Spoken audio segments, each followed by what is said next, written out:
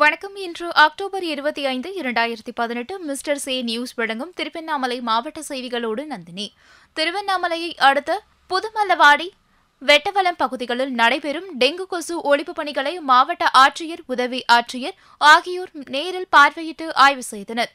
திருவண்ணாமலையை அடுத்த புதுமல்லவாடி கிராமத்தில் கோகுலம் தெரு, பிள்ளையார் கோவில் தெரு உட்பட பல்வேறு தெருக்களில் ஆட்சியர் வீடு வீடாக சென்று வீடுகளில் தண்ணீர் தேங்காமல் பார்த்துக் கொள்ள வேண்டும், தண்ணீர் தொட்டிகளை மூடி வைக்க வேண்டும் என்று பொதுமக்களிடம் அறிவுறுத்தினார்.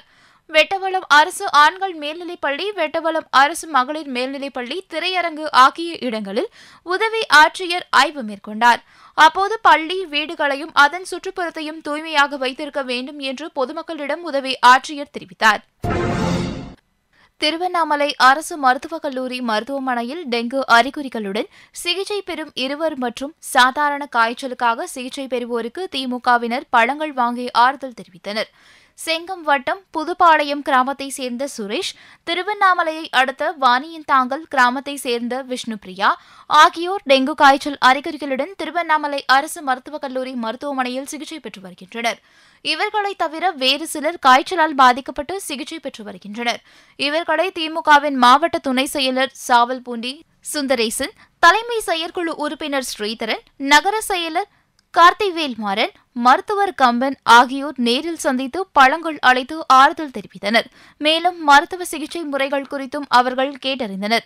நிகழ்ச்சியில் மாவட்ட இளைஞரணி அமைப்பாளர் அண்ணாதுரை, அமைப்பாளர்கள் காலேஜ் ரவி, திருவேங்கடம், ஒன்றிய செயலர் ரமணன், அனைத்து அமைப்பு சாரா தொழில் சங்கங்களின் மாவட்ட தலைவர் ஆறுமுகம் உட்பட பலர் கலந்து கொண்டனர். போலூர் வட்டம் காலசமுத்திரம் கிராமத்தில் வரும் நவம்பர் மாதம் நடைபெறவுள்ள மனுநீதி நாள் முகாமிற்காக வருவாய்த்துறையினரிடம் பொதுமக்கள் நேற்று 160 கோரிக்கை மனுக்களை கொடுத்தனர். காலசமுத்திரம் கிராமத்தில் வரும் நவம்பர் மாதம் மாவட்ட ஆட்சியர் கந்தசாமி தலைமையில் மனுநீதி நாள் முகாம் நடைபெறவுள்ளது. இந்த முகாமிற்கு பொதுமக்களிடம் இருந்து கோரிக்கை மனுக்கள் பெறும் நிகழ்ச்சி காலசமுத்திரம் கிராமத்தில் சமூக பாதுகாப்பு திட்ட அலுவலர் மணி தலைமையில் நடைபெற்றது. இதில் பொதுமக்கள் ஏராளமானோர் கலந்து கொண்டு முதியோர் உதவித்தொகை, பட்டா மாற்றம், பசுமை வீடு, பாரத பிரதமரின் இலவச வீடு கட்டும் திட்டம் உள்ளிட்ட திட்டங்களின் கீழ் நலத்திட்ட உதவிகள் வழங்க கோரி 160 மனுக்களை கொடுத்தனர். இதில் மண்டல துணை வட்டாட்சியர் முனிராஜ், வருவாய் ஆய்வாளர் அருள்குமார் மற்றும் கிராம நிர்வாக அலுவலர்கள், பொதுமக்கள் என பலர் கலந்து கொண்டனர். திருவண்ணாமலை மாவட்ட கூட்டுறவு வங்கி ஊழியர்கள் சங்க ஒருங்கிணைப்பு குழுவினர் ஆர்ப்பாட்டத்தில் ஈடுபட்டனர். திருவண்ணாமலை மாவட்ட மத்திய கூட்டுறவு வங்கி எதிரே நடைபெற்ற ஆர்ப்பாட்டத்திற்கு மாவட்ட மத்திய கூட்டுறவு வங்கி ஊழியர்கள் சங்க தலைவர் இளங்கோவன் தலைமை வகித்தார். செயலர் யுவராஜ், தொடக்க வேளாண் கூட்டுறவு வங்கி ஊழியர் சங்க பொதுச் செயலர் உதயகுமார் ஆகியோர் முன்னிலை வகித்தனர். ஓய்வு பெற்ற வங்கி ஊழியர் சங்கத்தின் பொதுச் செயலர் பத்ராச்சலம் வரவேற்றார். திருவண்ணாமலை மாவட்ட கூட்டுறவு வங்கி ஊழியர் ஒருங்கிணைப்பு குழுவின் பொதுச் செயலர் கணபதி, மத்திய கூட்டுறவு வங்கி ஊழியர் சங்க இணைச் செயலர் பூமிநாதன் ஆகியோர் கோரிக்கைகளை விளக்கி பேசினர். ஆர்ப்பாட்டத்தில் கூட்டுறவு வங்கி ஊழியர்களின் ஊதிய உயர்வு ஆணையை உடனடியாக வெளியிட வேண்டும், ஆணை வெளியிடுவதை தாமதிக்கக்கூடாது என்பன உள்ளிட்ட பல்வேறு கோரிக்கைகளை வலியுறுத்தி முழக்கங்கள் எழுப்பப்பட்டது.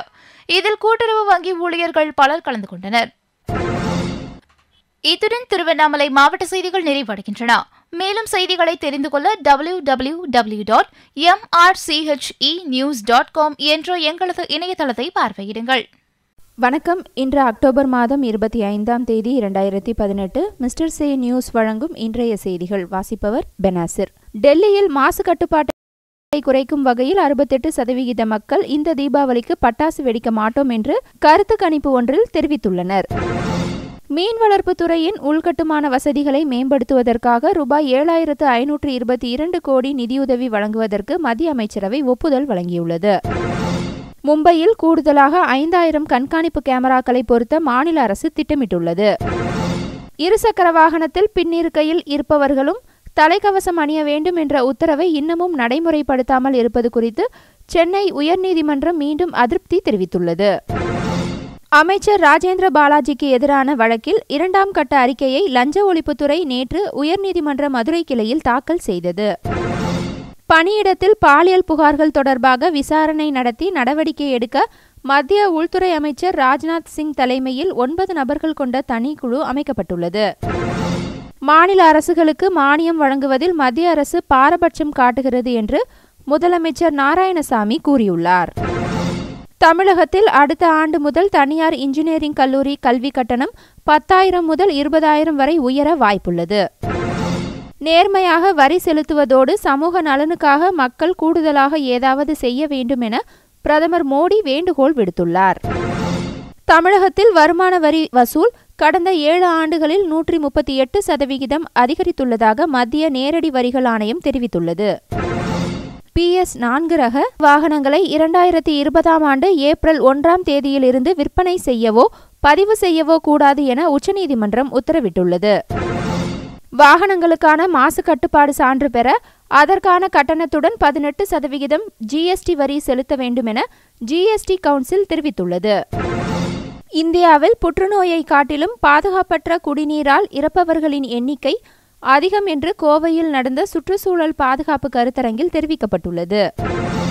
முல்லை பெரியாறு அணையின் கீழ்ப்பகுதியில் புதிய அணை கட்ட கேரளா அனுமதி பெற்றிருப்பது தமிழகத்திற்கு ஆபத்தை ஏற்படுத்தும் என்று திமுக பொருளாளர் துரைமுருகன் கூறியுள்ளார். சரத் பூர்ணிமா தினத்தை முன்னிட்டு சுற்றுலா பயணிகளுக்காக ஆக்ராவில் உள்ள உலக அதிசய சின்னமான தாஜ்மஹால் நள்ளிரவு வரை திறந்திருந்தது. பூரண நில ஒளியில் தாஜ்மஹாலின் அழகை ரசிக்க சுற்றுலா பயணிகளுக்கு இது ஒரு அரிய வாய்ப்பாக அமைந்தது. கடந்த 7 ஆண்டுகளில் கூகுள் பிளே ஸ்டோரில் அதிகம் தரவிறக்கம் செய்த நாடாக இந்தியா உள்ளது. கர்நாடகத்தில் அறிவிக்கப்படாத மின்வெட்டு ஏற்பட்டு அமல்படுத்தப்பட்டு வருவதால் தடையின்றி மின்சாரம் விநியோகம் செய்யும்படி மின்துறை அதிகாரிகளுக்கு முதல் மந்திரி குமாரசாமி உத்தரவிட்டுள்ளார். நீலகிரியில் யானைகள் வழித்தடத்தில் சீல் வைக்கப்பட்ட விடுதிகளை சுற்றியுள்ள மின்வேலிகளை அகற்றுமாறு தமிழக மின்வாரியத்திற்கு சுப்ரீம் கோர்ட் உத்தரவிட்டுள்ளது. இஸ்ரேலிடமிருந்து ஏவுகணைகளை பெறுவதற்காக கூடுதலாக $777 மில்லியன் அமெரிக்க மதிப்பிலான பாதுகாப்பு ஒப்பந்தத்தை இந்தியா மேற்கொண்டுள்ளது. மோதலில் ஈடுபட்டு வந்த சிபிஐ உயர் அதிகாரிகள் அலோக் வர்மாவையும் ராகேஷ் அஸ்தானாவையும் நீக்கி மத்திய அரசு அதிரடி நடவடிக்கை எடுத்துள்ளது.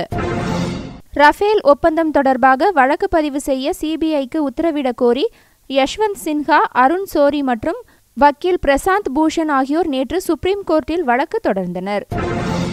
ஒடிசா மாநிலத்தில் ஏற்பட்ட டிட்லி புயல் மற்றும் மழை வெள்ளத்தில் சிக்கி பலியானோர் எண்ணிக்கை 77ஆக அதிகரித்துள்ளது.